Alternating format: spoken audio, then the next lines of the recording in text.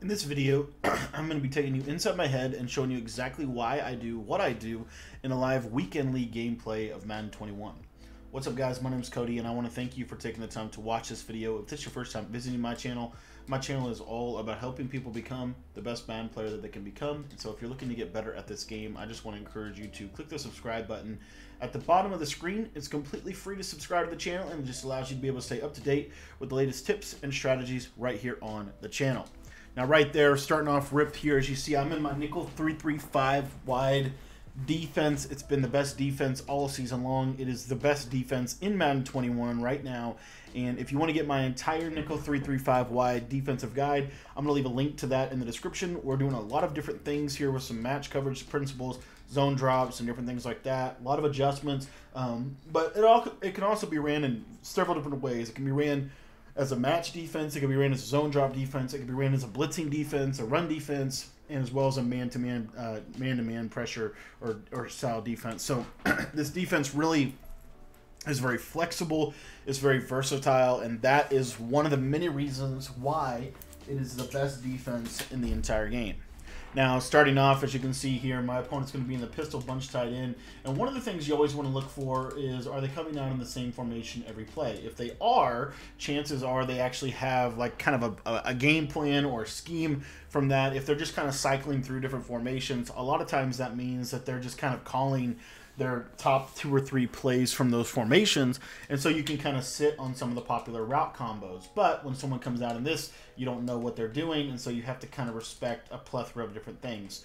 So I have to respect strong power, I have to respect some of the play actions, some of the crossing routes and things like that. Right there, nice little interception by my man DK Metcalf, and we're going to get out, and we're going to actually be able to return this for 6 points right off the bat.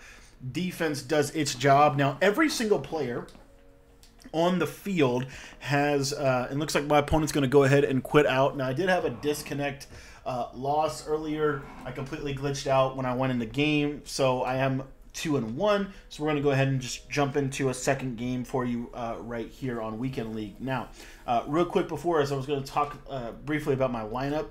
So on my squad, everybody, from an ability perspective, everybody has an ability on the defense and coverage. So I've got mid-zone KOs, I've got flat zone KOs, things like that to help them react a little bit better in zone coverage.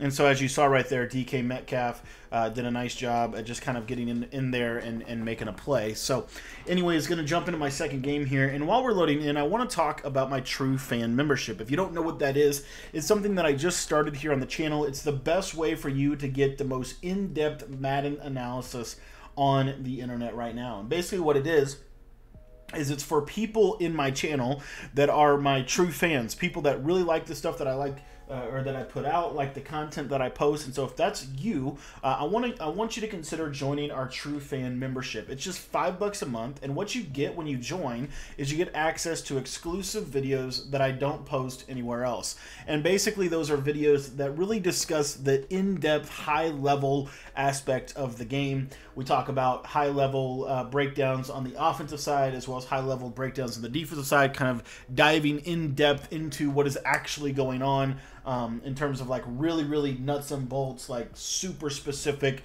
and super in-depth analysis. We also break down every single week a competitive Madden player, and we talk about their scheme, why they do what they do, and give you a really detailed report on kind of what is going on in competitive Madden. So if you want to get access to that, it's something I just started.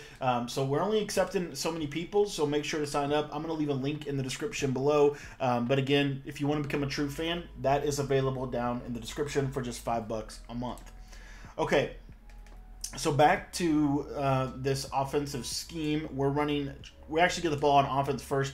I normally don't like this. Like, this is not a good thing. This is a bad thing to have offense first because you're kind of automatically going to be down a possession, unfortunately, because when you get the opponent gets the ball at halftime, and so that's kind of the best of that world for him. So anyways, we just need to be really disciplined here. We need to just execute, and we need to get down and try to get some points. Now, right off the bat, pretty good base defense, honestly. And it looks like he's in 3-3-5 normal. So here you see the first thing that I'm going to do is I'm going to go through and kind of make some things easier on myself for when I get on the defensive side of the ball. But just open it up, and we're going to be running with one of my new favorite route combinations. I've been working out of the trips tight end a lot, and I actually have a full guide on it. You can get that in the description as well for just $10. But basically what I like to do out of this is like the new hotness, I think. Just leveraging the power of like the hitch and the ghost combination is just really, really fun. You can playmaker them, obviously, like right there. And, of course, I'm going to throw myself a pick right off the bat. I got so lucky. But you can playmaker things with the hitches and things like that. So we're off to a little bit of a rocky start on the offensive side of the ball. Not quite sure what we were thinking by throwing that route. Should just try to scramble and get out of the pocket. But anyways, he's running some interesting concepts himself with this nickel 3-3-5. So we're just going to hit the delay fade. It looks like he's going to be a cover 4 drop kind of guy. And so we know how to beat that if he's going to sit in that for the majority of the game. It does look like he's going to just kind of sit and cover 4 drop and make adjustments. So we're going to go to our cover 4 drop beater right off rip here, actually. Just double hitches here. What I like this is really a nice little play. And we're going to get a nice dot over the top. 1-play touchdown against cover 4 drop. It should have been a 1-play touchdown, but it ended up being a dot, but not a 1-play for us. We weren't able to get in. So we're just going to go down, check down to the base out of a no huddle.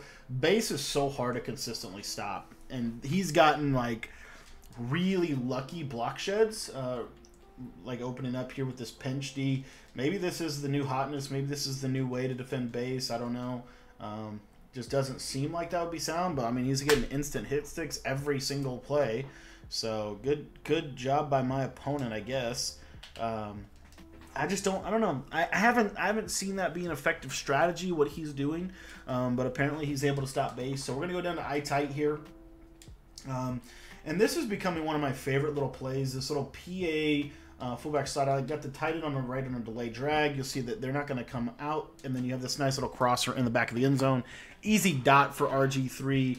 And we're going to go up top, and we're going to get on the board here 7 zip. So it's a little bit of a shaky first drive, but we did get 7.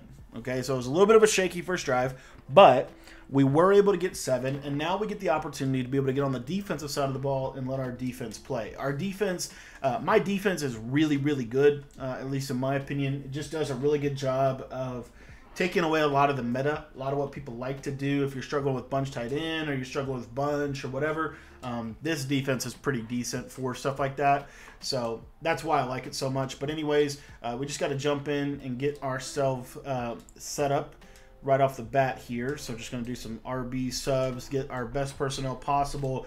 The reason that the nickel 3-3-5 wide is such a good defense is because it allows you to put, just allows you to be able to put the best personnel possible on the field. So as you can see here, just kind of going through and plugging and playing with everybody here. And looks like my opponent's going to come out in some gun split close. So this should be a fun little matchup. I got pretty decent split close D, I feel like, but we'll see. Obviously, you got to watch out for like the power. This cover 4 quarter scheme is really designed for something like a compressed set. It's really, really good against compression. So we'll see. And of course, we leaved it. I don't know. Stupid rollouts. So not sure what happened there. I think it was just one of those garbage time things where there's like a route balance, honestly. So we're going to stick with the same defense. The only difference is we are going to put the right side guy in a spy. I don't know what happened on that. I don't know why he was able to get out there. So we're just going to use a spy. So to keep him in the pocket so that the routes don't bounce as bad. There we go. So see right there. See, I just don't know how he got over the top of that cloud. Unless he might have used like a ghost route. I don't know. But anyway, there you see the defense do what it needs to do. And right here, he's going to flip the play. We've got the spy on the field. The spy is the key. So let's hope we can cross her. And I'm okay with that. I'm actually okay. I don't feel like that was a great read. I feel like he was able to complete it, but I just don't feel like that was a great route. So anyways, he's doing this little flip glitch, which is interesting. I'm kind of intrigued by what he's doing here. But we've got our setup in here. We've got our cover 4 quarters there. I don't know where my... Oh, because I'm not putting a vert hook on that side, huh? Alright, we're just going to blitz him. Just going to send the goons here. Alright, so kind of a bad... I mean, I feel like there was a bad sample size. One of the things, real quick, a tip for defense is on defense, whenever you get inside the 10, you ideally will take your zone drops off. Now, you need to remember, one of the keys that I often forget is you need to remember to keep them on, or like re-put them on if you need to. So just think about that. But anyway, right here, I'm just going to try to shoot some pressure up his, right in his face. Just trying to shoot just a little quick pressure. So now that puts him in a 3rd and 11. And then we can do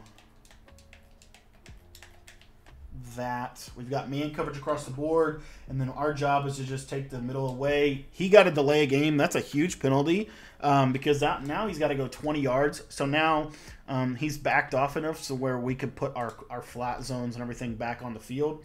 And now in this situation, this is where I like to simply play like cover 3 with a spy, just Mabel coverage, really try to just take away. I'm going to back up as much as I can because we're just in all-out end zone protection here. We're just trying to protect the end zone. If he wants to go for it, great, but we want to force him to have to at least go for it, have to work a little bit here. Back of the end zone, just really trying to just take that away, and there's a huge sack. So now 4th and 30. So defense, honestly, I'll take this all day. The defense did not have a great first drive, but it was able to get out and hold to 3.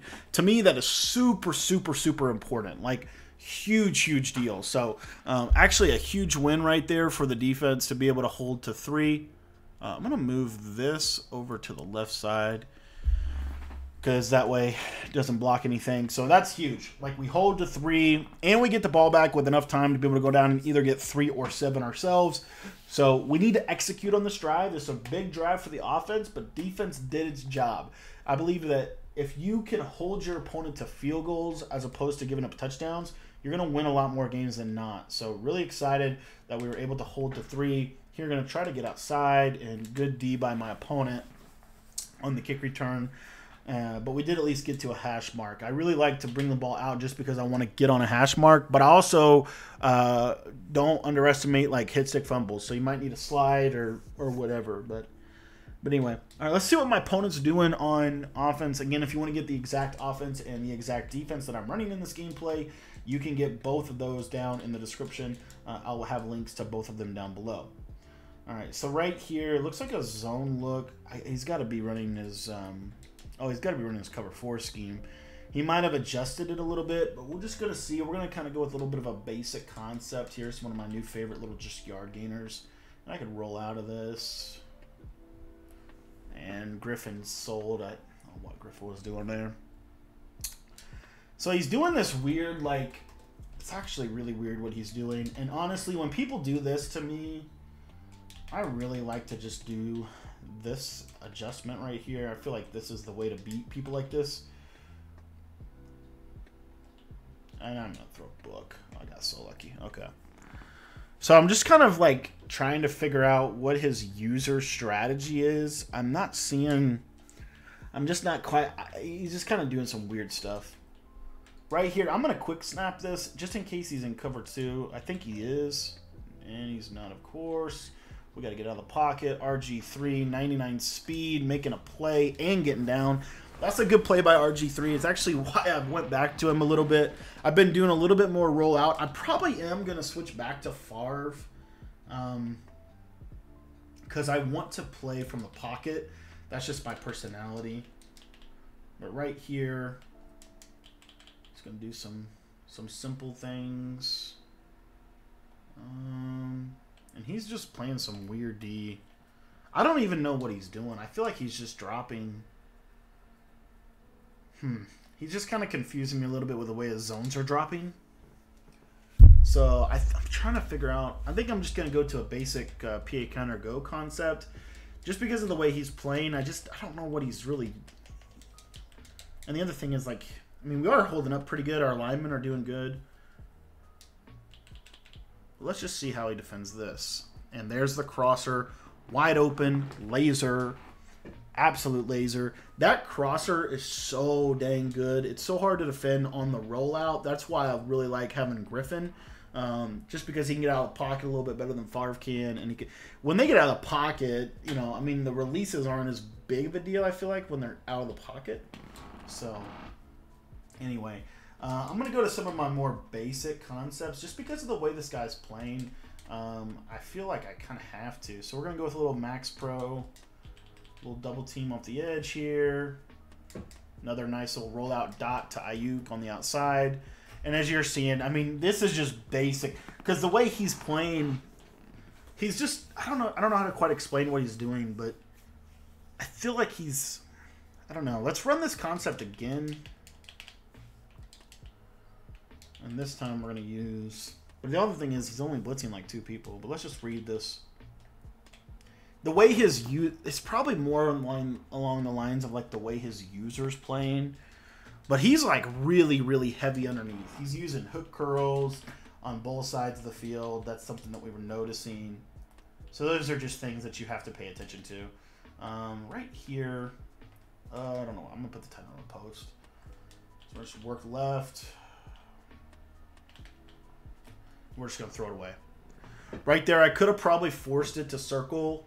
But it would have been a little bit tight. So I just got rid of the ball. 3rd and 4 situation. Remember, we're okay if we... I mean, he does get ball at half. But so far, so good defensively. We've been playing decent. So I don't want to, like, ruin anything. But right here, we're going to go to a different setup. Use an option route. And good pressure by him. I don't know how he got off that block so easily, but good job. Because I've got post up on both my guards, I think.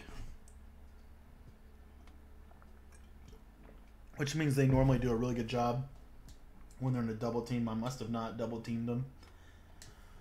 But anyway, so 7-10. Now, he does have time. He can get the ball, go down and score 7. So I've got to be strategic defensively. Here and just kind of try to play a little bit more bend but don't break. I won't be as aggressive as I was on the first drive where I gave up that big dot of the crosser kind of as a broken play. So here we just need to get down, get a tackle, and then just play really disciplined. We just need to be really disciplined on defense to try to keep everything out in front of us here. So going to be interesting to see kind of what strategy he goes to. But I already know kind of the defense that we're going to sit in. It's very similar to the defense that we closed that first half out with. Or that first drive out with. Maybe if I can get my adjustments in there, you see it right there. Just heavy, heavy, heavy coverage. And really what we're trying to do here is get our hard flats, our clouds. We got to get them outside. So like right here, you got the dig. And see, he tries to go the same thing, but this time we've got the deep blue coverage over the top of that. So that's a little bit better. A little bit better of a result. We just want to try to not bust any coverage. If he's going to make a mistake, that's one thing. But we're not going to try to, like, we're not going to go out of our way to do anything too crazy here. We're just trying to really watch, kind of see. He's doing this flip every single time, so we might put auto flip on just to kind of help with our adjustments. That crosser got over. Okay, so the way that he's playing, just the way that the style of play that he's using, we're going to have to go to this adjustment. Because he's using ghost routes to hold the flats. So when people do that, what you have to do is you have to bring them from the underneath side. So pass commit. And we'll see what crosser. There, a little dig. Well, so Darius Smith is right there. He was right there too. Oh, that's painful. I had a guy right in vicinity and he didn't make the play, and now he's gonna get 3. And I might have played a little too passive on that. But he's gonna get the ball coming out of half. Looked pretty good on that second or that drive that before half. So we got a little bit of something we got to think about.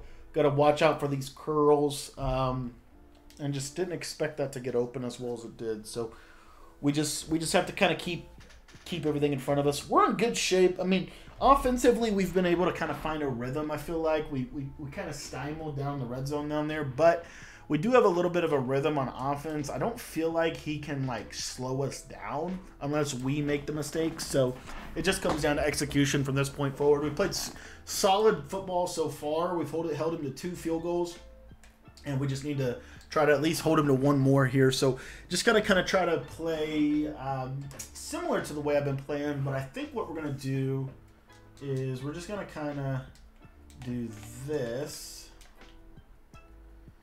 and just see let the man coverage kind of do a little bit of work. I mean, he's running tight ends on corners. Like, I'm just surprised at I mean, he's running I think he's got a full Seattle theme team here. And man, Lockett just roasted me on that slant. That's a pretty good route. So I'm trying to think. I think we're going to stay with that original strategy.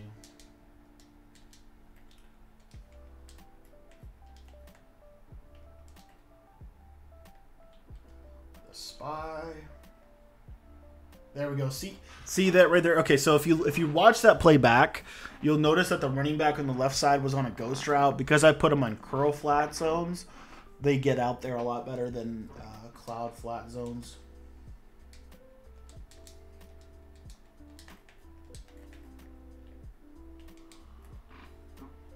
All right, I really got to watch this this vertical right here. There. See, he's gonna throw it at it again. Yep, and see that was what was getting open, was this basically a short side crosser. Now because he's flipping so freaking, like, he's flipping every single time, we're gonna turn auto flip off, and what we're gonna do is we're gonna just flip it ourselves so that we are on the wide side of the field when he gets out there, just like that right there. See him flip, and he's gonna flip right into us basically.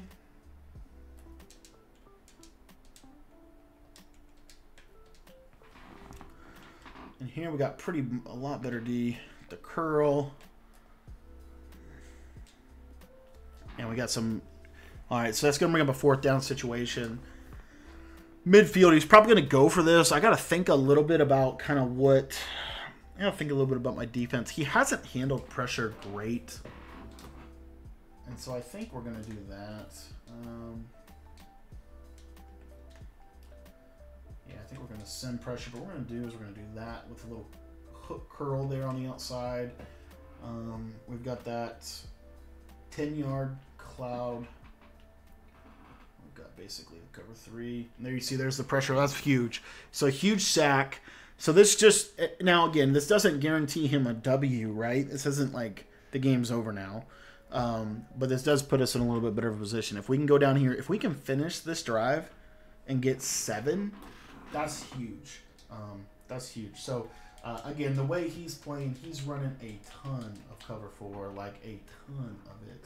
So we're going to double team here and just try to get CeeDee Lamb over the top. And we have him. Nice little dot to Ayuk. I mean, he's just playing some really interesting coverage.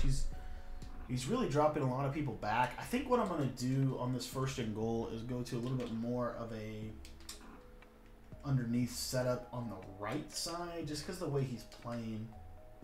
And we're going to have that post, and then we're going to have the wheel of the back. I'm going to snap this triangle right on the numbers. Right there. And that's what we're looking for. We had it wide open. The zone drifted away perfectly. And then we got shamed. So 6 of 10 here. This is a good time to try a base run. He's handled base like ridiculously good.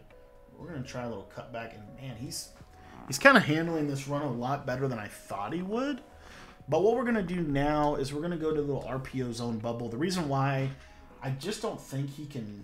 Well, actually, you know what? We're going to go back to that original concept. So we're looking right here. We're going to smart route the triangle receiver.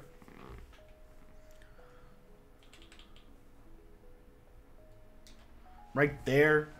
If we can just get a couple of yards, we could have got it. But this is decision time. You can either go for it. I feel like you have to at least look at it. I'm gonna go back to that one play that I like out of. I'm gonna put Woods in here, but it's a PA fullback slide. I really like this play. If he does come out in like a run D, it's like even if it's something simple like this. But what I like about this, and we might not get this, but we're gonna at least try it because we're up by 4, so we're just gonna go. Get out of the pocket, and we're just gonna run it right in. That's what I like. You have that. It's like a sprint out option. So that's a huge touchdown. That's a 2-possession lead. It looks like he's gonna go ahead and close out of the game. So thanks for watching. I want to encourage you to think about becoming a true fan. If you haven't become a true fan yet, it's just $5 and it gives you access to the best of my content, and it's exclusive. Nobody else has seen that before. So thanks for watching this video. And if you want to become a true fan, you can click that link down in the description of this video to sign up for just $5 a month.